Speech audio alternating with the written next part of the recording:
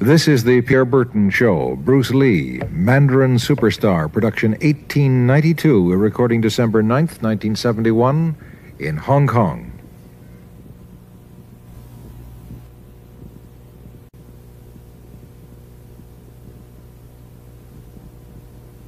Bruce Lee faces a real dilemma. He's on the verge of stardom in the United States with a projected TV series on the horizon, but he's just achieved superstardom as a film actor here in Hong Kong. So what does he choose, the East or the West? It's a kind of problem most budding movie actors would welcome. It's the Pierre Berton Show, the program that comes to you from the major capitals of the world. This edition comes to you from Hong Kong. And Pierre's guest is the man who taught karate, judo, and Chinese boxing to James Garner, Steve McQueen, Lee Marvin, and James Coburn. The newest Mandarin superstar, known in the West for his appearances in Batman, The Green Hornet, Ironside, and Longstreet. His name is Bruce Lee, and he doesn't even speak Mandarin. And here's Pierre. Well, how can you play in Mandarin movies if you don't even speak Mandarin? How do you do that? Well, first of all, I speak only Cantonese. Yeah. So, I mean, there is quite a difference as far as pronunciation and things like that go.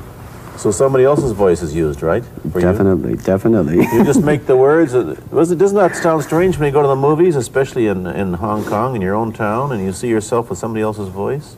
Well, not really, you see, because most of the Mandarin pictures done here are dubbed anyway. They're dubbed anyway? Anyway. I mean, disregard. I mean, they shoot without sound. So it doesn't, make any difference. Your lips never quite make the right words, do they? Yeah, well, that's where the difficulty lies, you see. I mean, in order to, because the Cantonese have a different way of saying things, different from the Mandarin. Yeah. So I have to find, something similar to that and keep a kind of a feeling going behind that. Something that matching the Mandarin deal. Like the old silent days. Complicated? Like the old silent days. But I gather in the movies made here, the dialogue is pretty stilted anyway. Yeah, I agree with you. I mean, see, to me, a motion picture is motion. Yeah.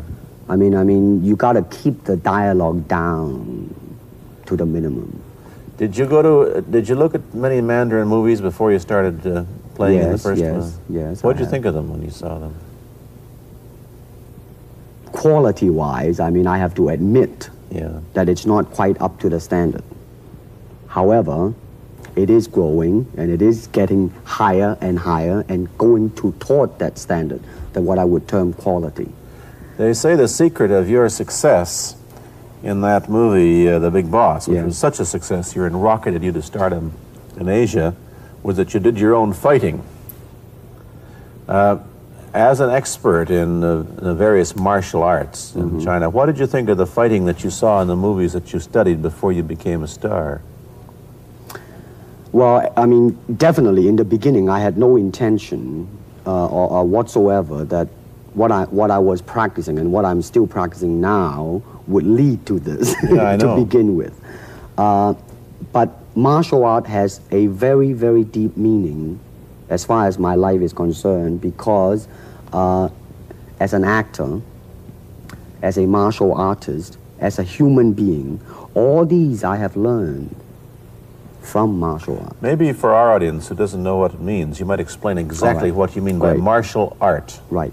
Martial art include all the combative arts like karate or karate, judo, Chinese kung fu or Chinese boxing, whatever you call it. All those. You see, like Aikido, Korean, I can go on and on and on. But it's a combative form of fighting. I mean, it's not, some of them became sport, but some of them are still not. I mean, they use, for instance, kicking to the groin, jabbing fingers at the eyes, and things like that. No wonder you're successful in the Chinese movies. They're full of this kind of action anyway. They needed a guy like you could... Violence, man. So you didn't have to use a double when you moved into the motion picture world here. You did it all yourself. Right. Can you break 5 or 6 pieces of wood with your hand or your foot? I'll probably break my hand and foot. But tell me a little bit... you set up a school in Hollywood, didn't you, for people like James Garner and Steve McQueen and the others? Yes. Why would they want to learn Chinese martial art? Because of a movie role? Not really. I mean, most of them, you see, to me, at least the way that when I teach it, all type of knowledge ultimately means self-knowledge. So therefore, they're coming in to, and ask me to teach them not so much of how to defend themselves or how to do somebody in. Rather, they want to learn to express themselves through some movement, be it anger, be it determination, or whatsoever. So in other words, what I'm saying, therefore, is that he is paying me to show him in combative form the art of expressing the human body. Which is acting, in a sense, isn't it? Well... Or it would be a useful tool for an actor to have. It's... it might sound too philosophical, but it's acting or acting unacting, if you... You've lost me. I have, right? So what I'm saying, actually, you see, it's a combination of both. Here it is the natural instinct, and here is control. You are to combine the two in harmony. Not, if you have one to the extreme, you will be very unscientific. If you have another to the extreme, you become all of a sudden a mechanical man, no longer a human being. So it is a successful combination of both. So therefore, it is not only, so therefore it's not pure naturalness or unnaturalness.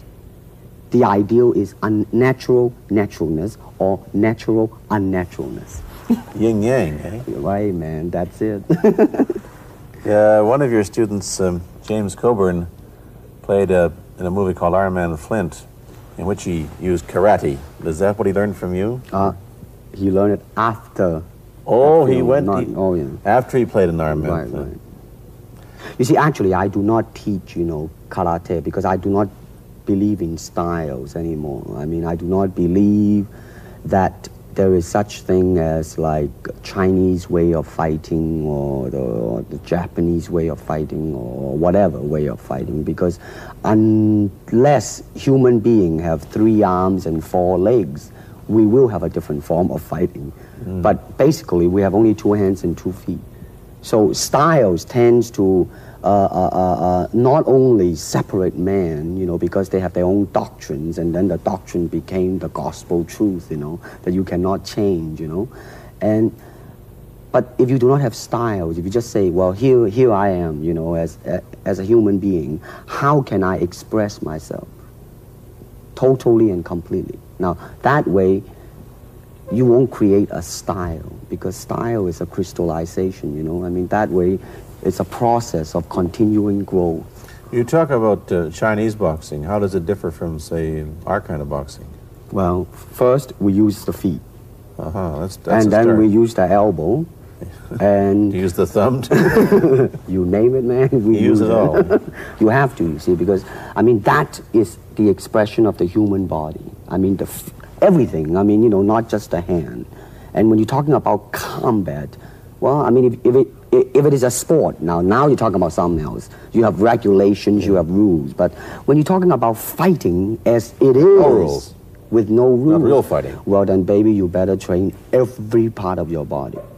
And when you do punch, now I'm leaning forward a little bit, hoping not to hurt any camera angle. You got to put the whole hip into it and snap it and get all your energy in there and make this into a weapon. I don't want to tangle you in any dark that right now. You came at me pretty fast there.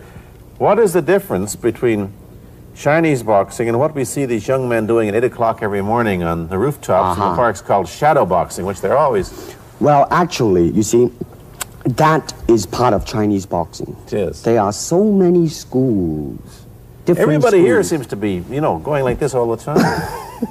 Well, that's good. I'm very glad. I'm very glad to see that, because at least somebody is caring for their own body, right? Yeah. That's a good sign. Well, it's a kind of a slow form of exercise, which is called Tai Chi Chuan. I'm speaking Mandarin just now. Yeah. Cantonese, Tai Chi Chuan, okay? I see. And it's more of an exercise for the elderly, not so much for the young. Give me a demonstration. Show me. Can you do a little bit of it? Just so hand-wise, it's very slow. Oh, is it?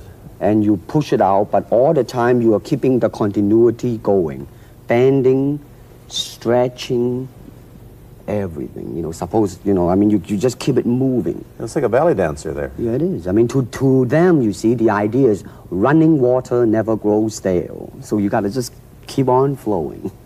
Of all your students, famous, James Garner, Steve McQueen, Lee Marvin, James Coburn, Roman Polanski, which was the best? Who adapted best to this Oriental form of exercise and defense?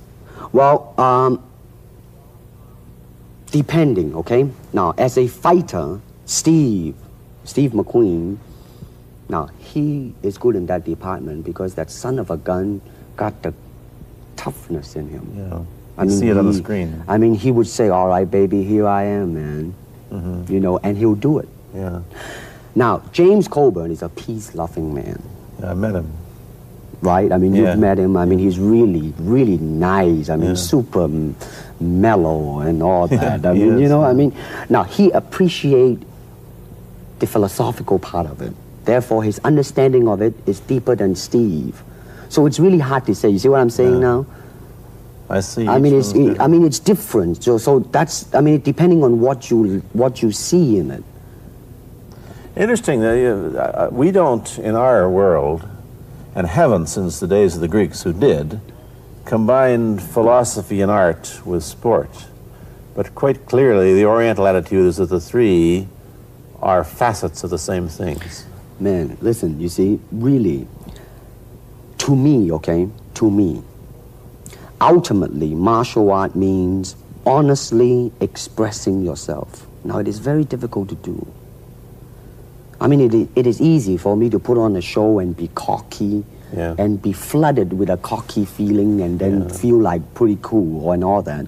Or I can make all kinds of phony things, you see what I mean, blinded by it. Or I can show you some really fancy movement. But to express oneself honestly, not lying to oneself, and to express myself honestly, now that, my friend, is very hard to do. And you have to train. You have to keep your reflexes so that when you want it, it's there. When you want to move, you're moving.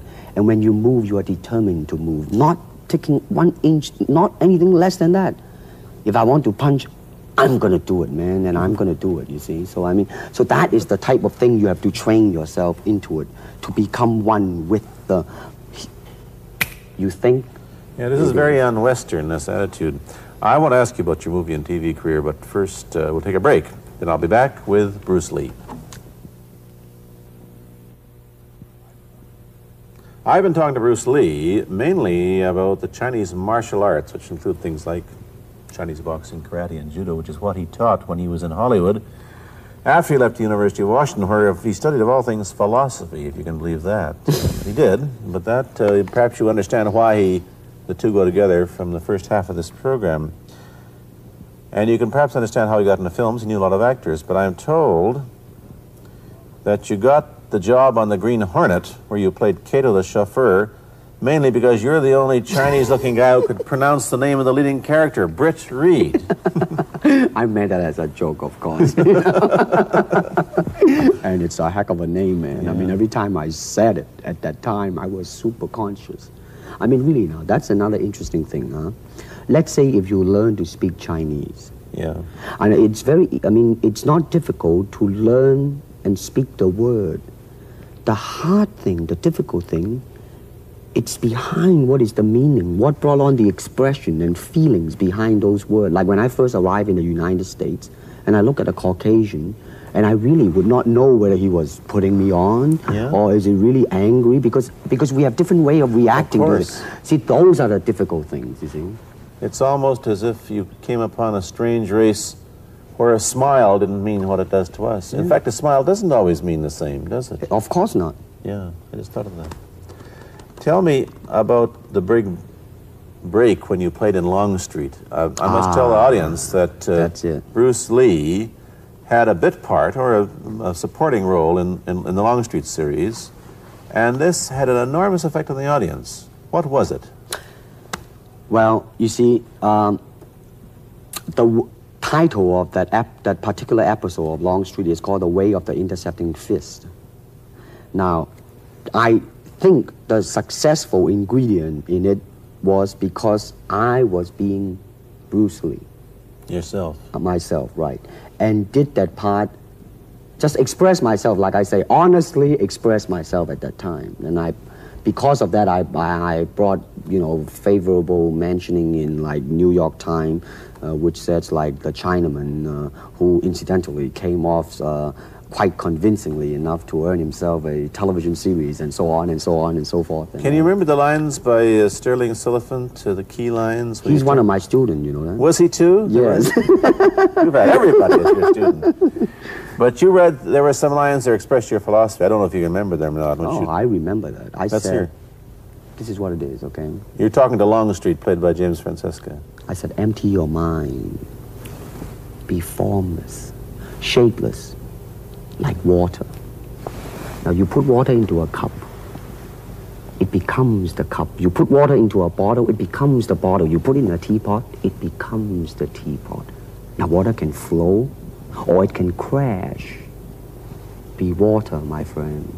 Like that, you see? Yeah, I see. I get the idea. I get the power behind it.